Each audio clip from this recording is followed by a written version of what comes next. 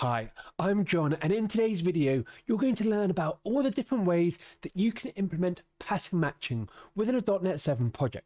While pattern matching isn't exactly new anymore, for anyone like me who started using .NET way back when V1 framework was released, pattern matching was never really a thing. Now this all changed when C#7 was released back in 2017. Now since then, each new version of C# has had pattern matching improvements, and .NET 7 is no exception. Personally, whenever I hear the phrase pattern matching, I can't help but to instinctively think I need to be a pro at advanced algorithm concepts, sourcing patterns, as well as having a doctorate in regex syntax. Basically, all the useless stuff you get asked in a job interview, however, as a web developer, you never really need to know in real life. Now, this is where I want to debunk the difficulty about pattern matching. So as a recording, there are 12 different types of patterns that you can make use of. And 12, granted, it may sound like a lot, however, the majority of these patterns are very similar. In fact, I'm guessing you're probably making some of use of these patterns right now without realizing it. So, by the end of this video, you'll know all the areas in your code base where you can use pattern matching, as well as all the different techniques that you have at your fingertips. So, without further ado, let's look at the Wikipedia definition of what pattern matching entails. Wikipedia defines pattern matching as the act of checking for a given sequence of tokens the presence of the constituents of some patterns. Now, I feel stupid because I can't even say half the words in that definition. In plain talk, you can use pattern matching when you want to test that some data matches a certain criteria. Now, your first question might be, when should you make use of this technique? Now, the code focus answer to this question is consider using pattern matching whenever you need to use either the is operator or a switch statement. In case you weren't aware, there are actually 12 different pattern matching techniques. So what we're going to do now is run through some code examples of each one in action. Before we get into the thick of it, it's worth pointing out that I've added all the code you're about to see in a repository which you can download and check out in your own time. So to access that repo, go over to my GitHub, which is johndjones-poc, go to the repositories tab, and from here you'll see a project which is called pattern-matching-net7. So go wild with that. And while you're here, follow me as well. We are going to start with probably the most important pattern within this list, and that is the smash on the subscribe button and help me out with that pesky YouTube algorithm by clicking on like. Now, if this is the first time that you come across this channel, then my name is John and I do a weekly YouTube video every Sunday that will help you become a better developer and help you build enterprise grade websites. So if that sounds amazing to you, you know what to do, and as a thank you from me to you, I'm going to show you a picture of a pattern. Constant pattern released within C#7. I'm guessing that you probably use the constant pattern all the time without really thinking about it. Now in the constant pattern, we're going to match an expression based on a constant value. Now we've got constants, you know, true, false, bool, all that kind of good stuff. So here's some examples of the constant pattern in action. So we've got our is here and a 0, which would be a constant. So this is one example. We've also got our switch statement where we can see we're passing in 0 and we're matching on it. The final example is probably the most used example, and that is checking against null. So in here we've got example is null. So as I said, you probably use this one all the time. You probably never thought of it as a pattern. However, it's got its own name. Declaration pattern released within C#7. The declaration pattern will allow you to create an expression that at runtime will match on a given type, and if successful, will then assign the result to a declared variable. Now this sounds complex, but in essence, you can basically create an expression and assign the successful result to a new variable. So let's have a look at this in action. We can see that we're passing in a person type here. We're then doing a match on our person. So if the type matches, if successful, we've then got our new variable that we can then use within our if statement. Now this is exactly the same as this expression here where we've got a new person object. We're then matching the object based on the type and assigning it to a new expression. Simple. Discard pattern released within C#7. A discard variable is a variable that you can assign to, however, they cannot be read from. So the discard pattern will allow you to define an expression where you can say you don't really care about the pattern it matches on, or you can match on null. Now, the most common case for the discard pattern is replacing the default case in a switch statement. On the screen, we've got two examples, and the first one will show how a discard variable can be used. So in here, we can see that we've got a discard variable. This means that we don't care about the result of this expression. Then in the expression, we're saying if this is null, then throw this exception. Now, I'm not going to cover the discard variable in too much detail in this video. If you want to learn more about it, I've created a 15-minute video where you can learn everything you need to. And if you want to get access to that video, you can find it in the related tutorial below. You can see the discard pattern in action on the next line. As you'll see, we have a switch statement. This is using the constant pattern because we've got a 0 here.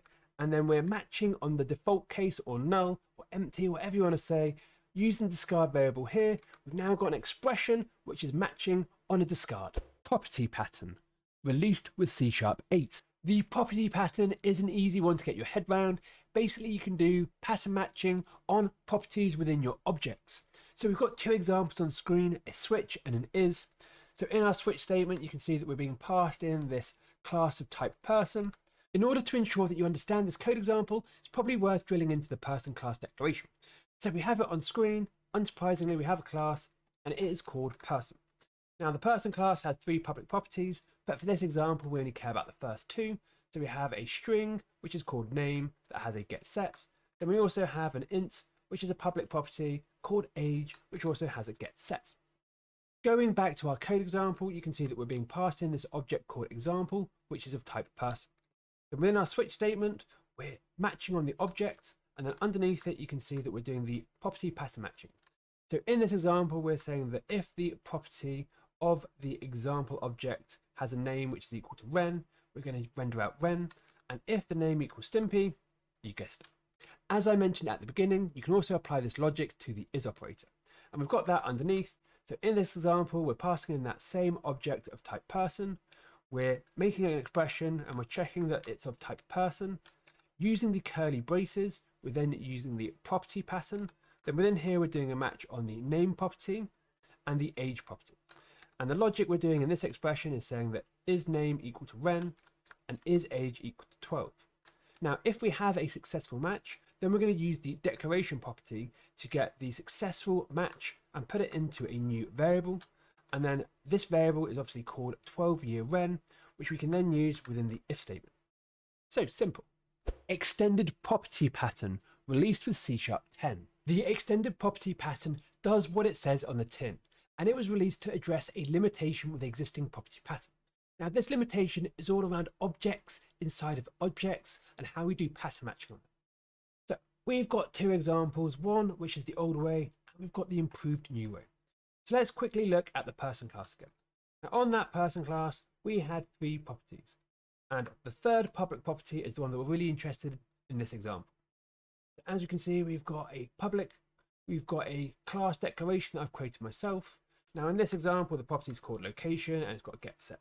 Now looking at this location type that I've created, in here, nothing special, it's just got a public name instance. Now going back to our class, what we'll see is that if we wanted to do pattern matching on objects within objects in the original property pattern, we'd have to write some syntax like this. So we'd have to declare the original top level property, then we'd use the curly braces again, then we'd have the property that we want to target within that object, and off we go to the races. Now the new improved way of doing this allows you to use dot notation in order to access properties within your objects of objects. So having a look at this, you can see that we can now just do location.name rather than this curly brace nonsense at the top here. And I think we can all agree that this bottom syntax is a lot cleaner compared to the original way of doing it. So when you're wanting to use objects within objects, you probably won't notice a thing, just use dot and you can then access things how you'd expect. Tuple pattern, released with C#8. The tuple pattern is another easy one to get up and running with, and the reason for that is it just allows you to do pattern matching on more than one field. So let's have a look at the code example on screen. So we have our person class still.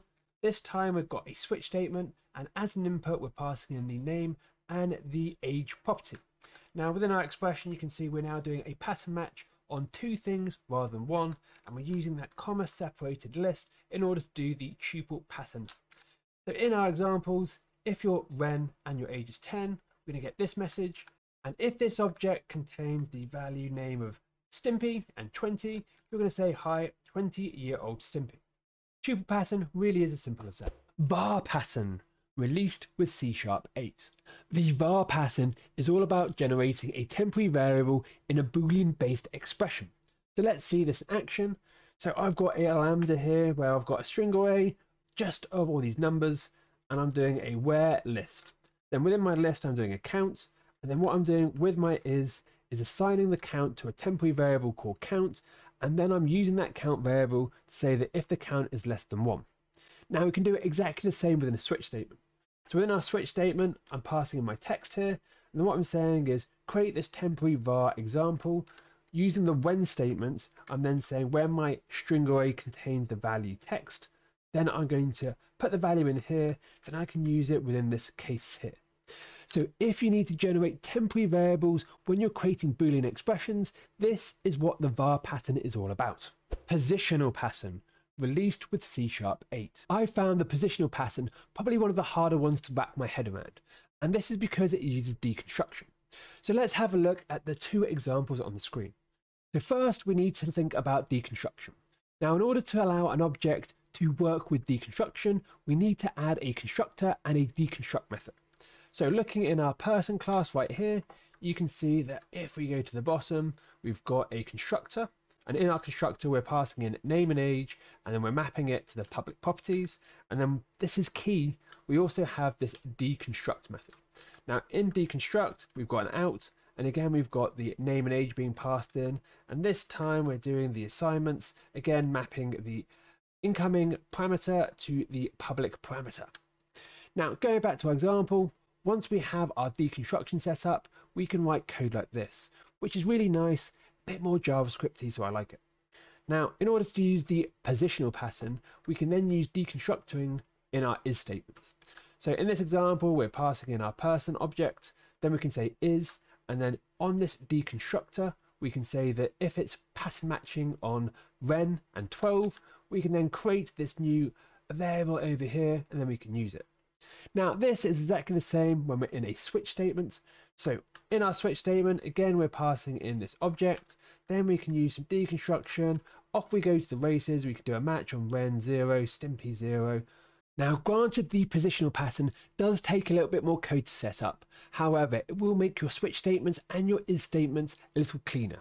So you need to kind of balance that trade-off for a little bit of extra complexity for cleaner code. Relational pattern, released with C#9. We all know and love the 6 types of relational operators, things like less than, greater than, all that good stuff. So the relational pattern, you can probably guess what it is basically allowing you to use those relational operators within your expressions. So we've got 2 examples here. Now the first one at the top is using is. So we're saying if the age is greater than, so the relational operator greater than 10, return this message. And we can do exactly the same in a switch statement. So here we're saying if this is greater than 5, less than 5, less than and equal to 5, boom. Relational operators done. Type pattern, released with C#9. The type pattern is another simple one. It will allow you to do pattern matching on user-defined types. So we've got 2 examples here. On the first one, you can see that we've got an object being passed in, which is called example. And then in our is, we're saying, is this object of example a match on this type? And this is the key to type, is when we're doing object to a certain type. And we can also do exactly the same in a switch statement. We can see here that we're newing up a new person, we're setting it as an object, and then within our case, we're making a match on the person type. We've got our object, and then we render it. Simple as that. Logical pattern, released with C#9. The logical pattern is very similar in ilk to the relational pattern, and that is because in this pattern, we can use our beloved and or and not statements. So on the screen, we've got 2 examples so you can get the gist of it. The first example is chaining 3 different patterns together. So straight off the bat, hopefully you'll notice that we're using the property pattern here. And what we're doing is on the person type, we want to do a check on expression within its age property. Now, what we want to say in this expression is that we want to filter on people aged between 12 and 20 years old. And in order to do this, we're going to do the relational pattern using the greater than or equals or the less than and equals. And in order to combine these two statements together, we can then use our logical AND. Now the second example is very similar, except for this time we're doing age 10 or 20. And to be honest, that's pretty much everything there is to this pattern. Next, list pattern, released with C#11. This is the last type of pattern we're going to look at, and this is the list pattern. So in this pattern, we can do expressions and matches based on lists, enumerables, all that good stuff. So on the example on screen, we can see that we've got this int array, and then we're passing in my number, which is an int array, and then in order to do pattern matching using a list pattern, we use the array notation, so the normal brackets here, and then on here we're saying that if we've got a match of 1, 2, 3, it's going to have a match. We can also use the discard variable here, so we're saying if it starts with 1 and ends with 3, we've got a match. And then we can also do all the good logical and relational stuffs in here, so we can say, is it 0, is it 1, is it less than 2, is it greater than 3, boom. So you can see that as soon as we start chaining all these different patterns together, we can actually have these really nice, robust patterns.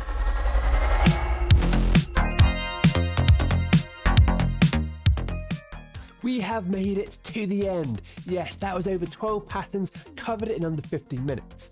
And I'm hoping I've helped debunk the difficulty. And as you can see, there's nothing really too scary or to worry about when it comes to these types of pattern matching expressions. So what do you think? Are you using pattern matching?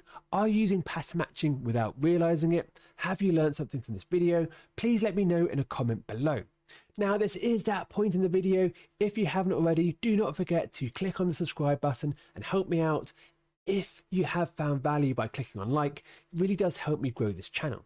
Now, if you are interested in learning more about C#, then I've created a video all about the discard variable. So you can learn all about discard, where you can use it, where it's beneficial, and the link to that video should be on the screen right now. So simply click to it wherever it is on the screen. Otherwise, I hope you're having a great day wherever you are, and until next Sunday, happy coding.